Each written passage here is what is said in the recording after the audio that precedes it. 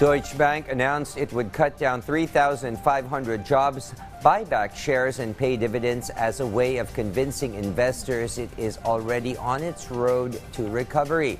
This developed as Germany's biggest bank strives to put years of unrest behind it and focus on steadier retail banking, but was hit by a 30% drop in its fourth quarter benefit, which was worse than analyst expectations. Deutsche Bank earlier made an announcement about the job cuts, but this is the first time an actual number on the layoffs was revealed.